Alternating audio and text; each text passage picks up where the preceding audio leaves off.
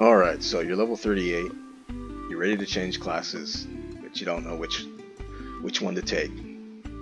You thought it was easy going down the dark path, but now you got two more choices to choose from. Which one do you go? Well, let's see here.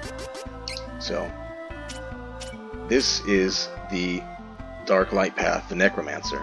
So, class 3, the light version of the dark path. So, let's see what you got. So you got some new moves. Oh, okay. Let's do this. So new moves. 1, 2, 3, and 4. Alright. 1, 2, 3, 4, and boom. That's your new move there. You'll get another bar. You'll get a third class strike gauge bar, and you'll max out at 300. Let's take a look at the passives. So you keep what you got, you just keep building on it. So what do we get here? We get repetition, damage increased by 5% when using summoning magic in succession. So basically with the summon spells that we unlock with the dark path, you just hang back and you just throw them out. So 30 divided by 5, that's 6, so 6, and there you go. Let's look at our class strike.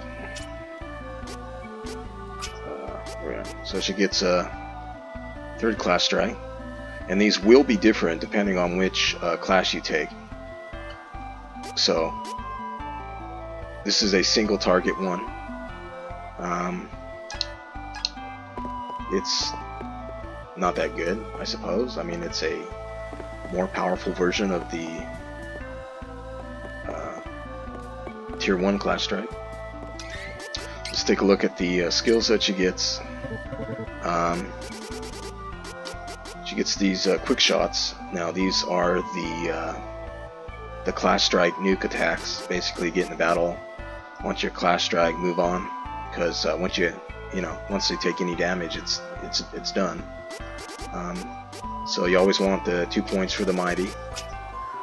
Defense, you skip it. It's not worth the points or the slots that it takes to equip these abilities here. Luck, same thing. I mean, you could use them if you want, but you have to invest, and you're not going to have 315 points. Yeah. So you want to keep building off of spirit. And what we get here is a multi-target twinkle ring, and we get 2 more summons, and you get Dark Curse. Now what Dark Curse is, it's a non-damaging debuff. It debuffs all the stats: attack, defense, magic attack, magic defense. It's a hard debuff, which means it puts an icon on the enemy, and other hard debuffs will not stack. And lastly, you get Dark Saber.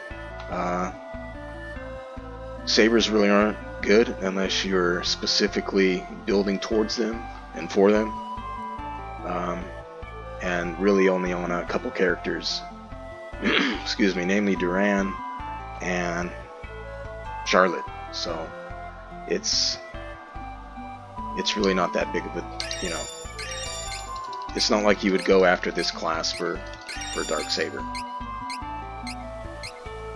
So let's just get rid of all this. No. Alright, so let's go down intelligence now. So let's see what we got. Keep the summon, and now we get these two. So these are debuffs on power attacks. Chance is small. Chart is good.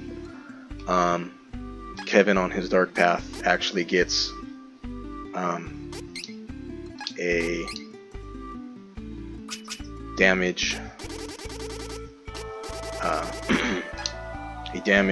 buff if the enemy is debuffed with an ability, and so this would be one of the ones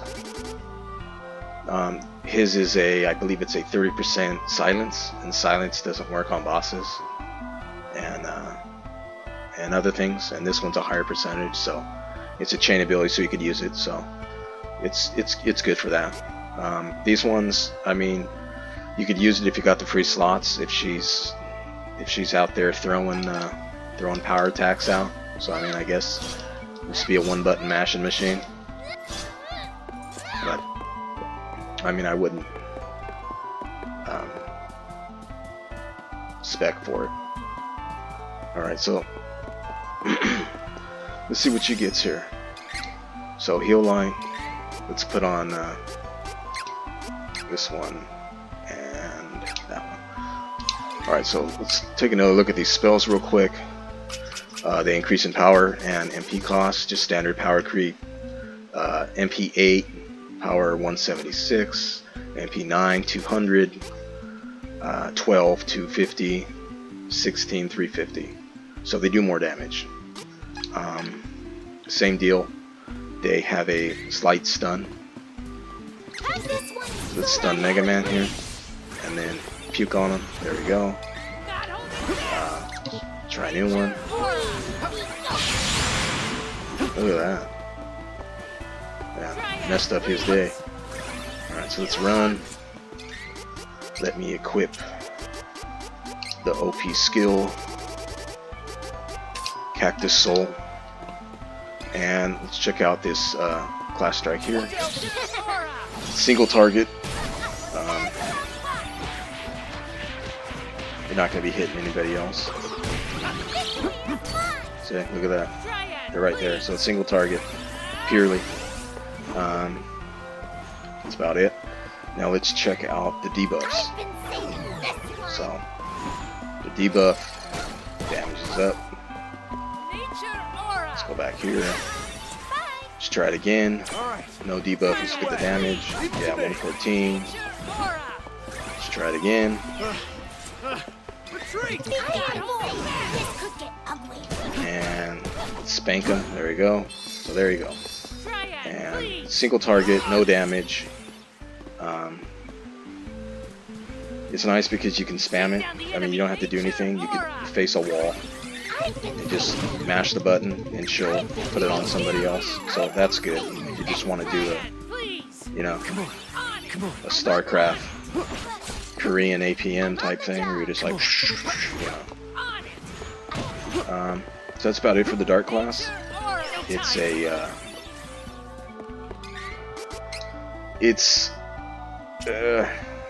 how would I say it? It has a little bit of melee support with quick shot.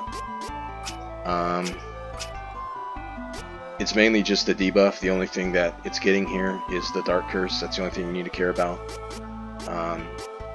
These spells, they do more damage, but they're largely, I mean, they're non-factors.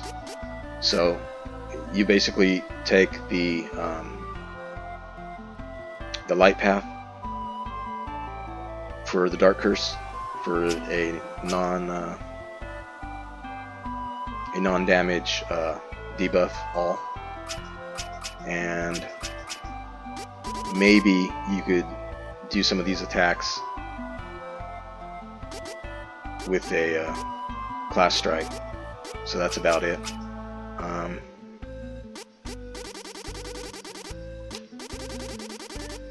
Let's see if there's anything else to mention. There's really not a whole lot. I mean, you have to understand that Charlotte's a healer, and so she already knows how to heal, and she has her heals, and so she's pretty much maxed out on that. Everything else is just, you just look at her as like, what kind of utility do you want?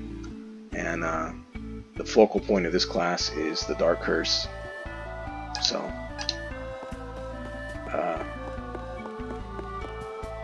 I'll do the dark version of her tier 3 class in another vid.